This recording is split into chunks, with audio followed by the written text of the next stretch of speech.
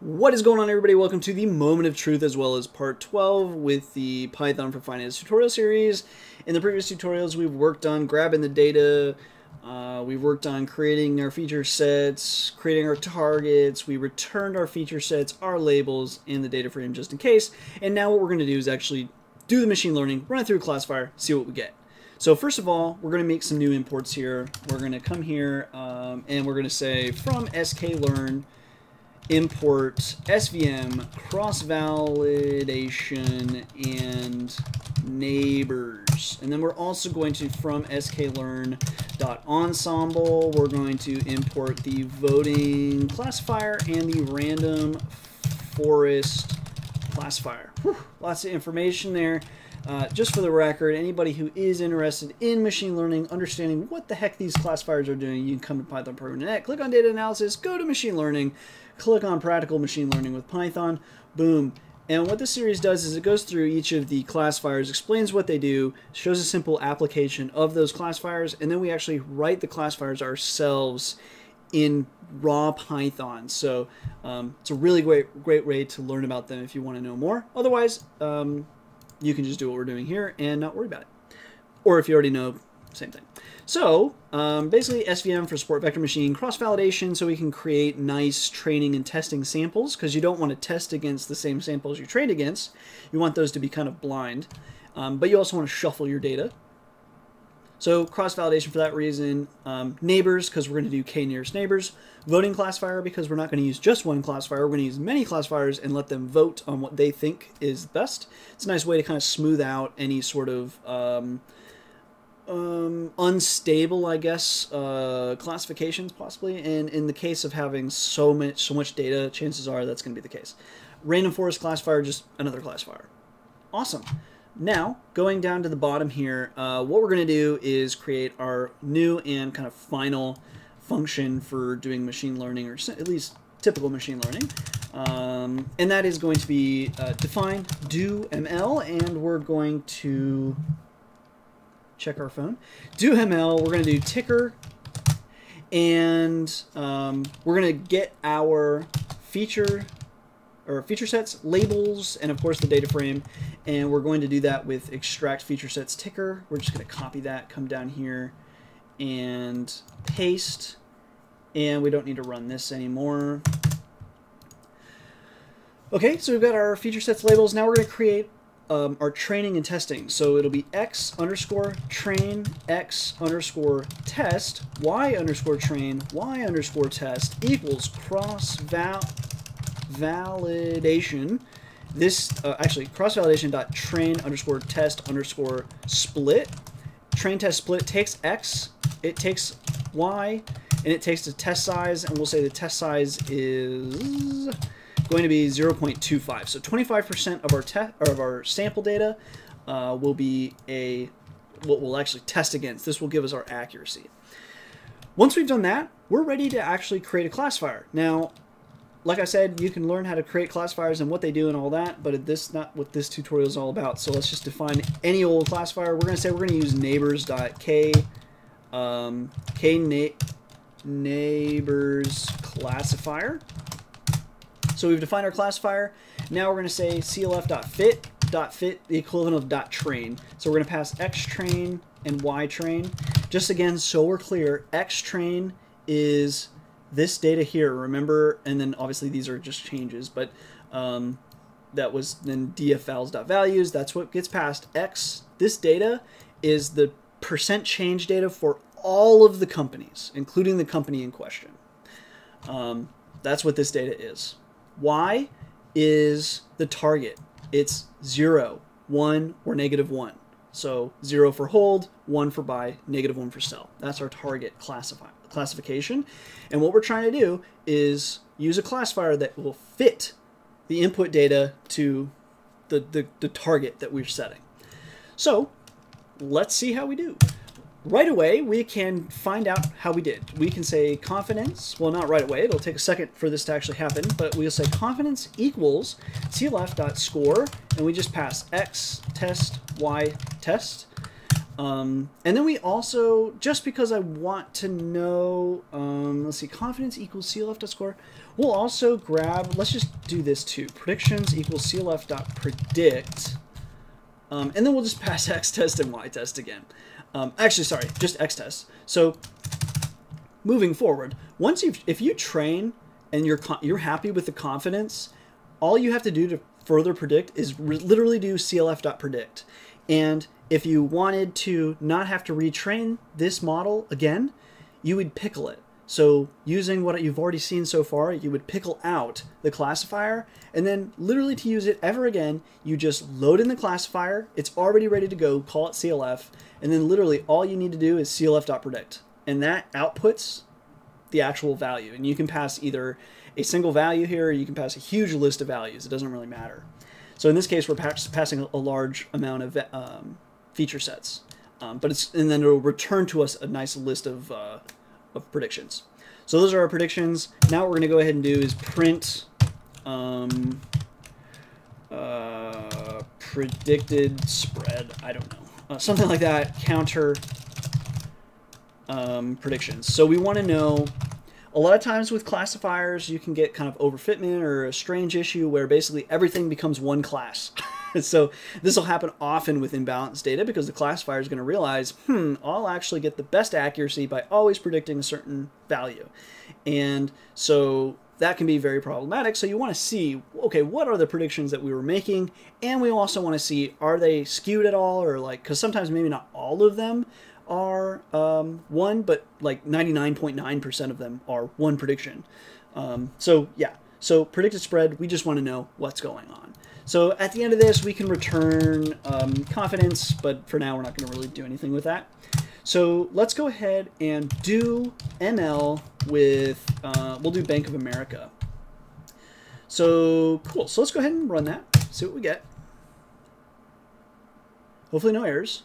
So we see right away our spread, which is already imbalanced. It's relatively balanced by cell, but it's imbalanced. We did not print out accuracy. I'll yik yak in a second. Let's print accuracy here. I can't believe we didn't print let's actually say accuracy confidence. Okay, try that one more time, and then I'll yik yak while we wait. So yeah, these are pretty balanced. This is relatively imbalanced compared to the other ones. And then accuracy 0.377. So it's better than just, in theory, randomly choosing, but actually even randomly choosing would probably do worse than we did because this data set just in general is clearly more often a buy than it is a sell than it is a hold. And we do see our predictions at least somewhat model that. They do say, okay, a lot more. Actually, no, they don't. Huh. At first I thought they did, but no, we actually got a lot more sells than we did buys. And we still did better than average, which would be 33. Fascinating. Absolutely riveting. All right. But that's just a simple classifier. Let's see if we can do any better by actually coming up with a voting classifier. So rather than just this simple k-nearest neighbors, let's take 3 classifiers, throw them all at the problem, and then let them vote on what they all together think are best. So now we'll say CLF equals voting classifier. And then the voting classifier will take a list of tuples of classifiers by their name and the actual classifier. So first it's a list, and then the list will contain tuples of classifiers. We're going to have 3 classifiers. The first classifier is going to be linear SVC, so linear support vector classifier. So we'll just call this LSVC, and then we're going to call this svm.linear SVC. So we're just referencing that support vector machine for linear support vector classification. Default parameters. Next, we're going to do K and N for the K nearest neighbors. Again, we're just going to use this this exact thing right here. So I'm just going to copy, paste. And then finally, we'll add one more, and R4 for random forest. So random forest classifier. Awesome. So now we've got a new classifier. New classifiers in town. Let's see how we do. Save and run that. Oh, invalid syntax. Come on, man. What do we got wrong here? I'm not seeing it. Is it? No. Dude.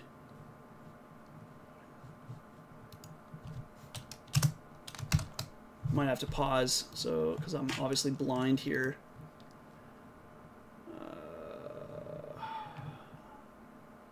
Let me pause. Okay, so interestingly enough, it's actually up here that I messed up. Let me go ahead and reconfigure here because it's actually off screen. We'll just do 18, hopefully that'll fit. Let's see if it sure does. So for some reason the rest of this got deleted. So anyway, X, Y, and then 0.25 for the train test split. Okay, so let me try to run that again. Hopefully good. It must have happened when I deleted the other classifier or something. Singleton array 0. What is wrong? Why are we getting all these errors now? I don't appreciate this. I guess maybe we'll have to add test size. It's probably corresponding to a different value, like a different parameter. And then while that's going, oh, looks at that. We got we did improve pretty significantly there. Although we got way less predictions for a hold. Okay. Now, just for the record, there are a ton of parameters for each of these classifiers. I'm not going to get into them because, again, you kind of need to know how these classifiers actually work to understand the parameters. But for each of these, you have, especially with scikit-learn's kind of API on top of it, not only do you have like just the traditional parameters that you have in something like k-nearest neighbors, like k is a value. How many of k? We're using the default, which I think is either 3 or 5. But that you might want to change that. There's so many things that you might want to change with each of these. So we can almost certainly tweak this algorithm to be even more accurate than it is right now. But for now, what I'd like to do also, there's a whole lot more machine learning classifiers. These are just 3 that I just quickly made up. Not made up, but pulled out of my you-know-what. So the other thing I want to talk about is, okay, this data, unfortunately, this data is just simply imbalanced. It's not perfectly balanced, so that can kind of give us a little bit of a skew in our accuracy. So even though this looks pretty darn good, and we are still, this is fascinating, it isn't totally predicting just with this imbalance. It is making a slight change on this new data, and it appears to be accurate, interestingly enough. Anyway, there's a few things that are wrong here. I mean, possibly where we're predicting hold, we might be wrong because we didn't think it was going to raise more than 2%, but it turns out it did, stuff like that. You can also be wrong here where you said, yes, it's a buy, but it didn't raise 2%, it rose 1.5%, but it was still a good buy. And same thing on the sell. But that can go the other way too, so you got to really pay attention to these, the accuracy is useful, but you really need to know what happens in practice. This is just not good enough, but I do want to, let's see if we can balance these numbers and still stay higher than 33% accuracy. So coming over to here, rather than using 0.02, let's see if we can't come up with some better numbers. So let's change this to be 0.025, and let's do this as 0.025. Let's see if that balances out the data a little bit better. Okay, yeah, definitely a little better. Not perfectly balanced, but close. And we're still about 40% accurate. Let's see if our predictions, still real heavy on the down. This is for Bank of America. Let me pull up Bank of America. Because, well, no, that wouldn't make any sense because this is shuffled data that it's being predicted against. So it's fascinating that each time this shuffles, we're getting a different thing. Anyway, I wonder what's going on there. Okay, so we're on the right track. Still a little bit more buys than sells normally. So let's do 0.28, and then let's do this as 7. So 2.7 and 2.8. We'll see if we can get a nice balance here. That's pretty good. Basically about 1,400 of each. And again, still strong negative predictor, which is strange because I don't think Bank of America is doing horribly.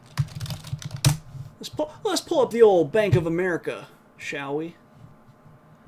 Let's see. Okay, this is just recent, but yeah, it's weird that so often we predict a drop. Oh wow, yeah, that's a pretty. I guess the old recession hurt some people more than others. I know you guys feel so bad about the banks, right? Okay, so yeah, so cool. That's interesting. I don't wonder. I'm sorry. I really want the training to be perfect. I'm finding it interesting that we're able to balance this spread initially, and then it gets shuffled, and then somehow it's imbalanced. But whatever. Still mostly predicting -1. Interesting. I wonder if there's some sort of issue here that's causing that. But I'm going to go ahead and move on from here.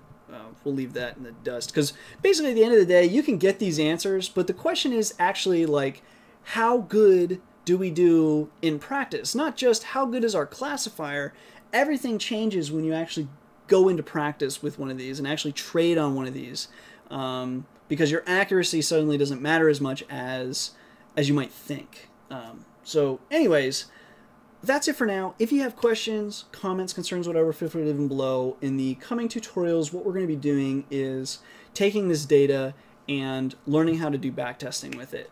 I thought about doing deep learning with this data because in the current situation, it would be pretty quick for us to throw in a deep neural network into this. But I think I'm going to leave that out. If you really want to see it, feel free to let me know. Maybe I'll throw one in.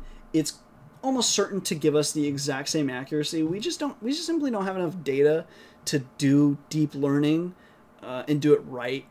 We would need a whole lot more data than this. But it could give interesting results. I don't know. But for the most part, when I play with deep learning with a data set as small as this one is, it's just, there's no fruit. So anyways, we're going to get into actually back testing it and actually seeing how would a real strategy deployed in the market do. So that's what you guys have to look forward to. Questions, comments below. I'll see you next time.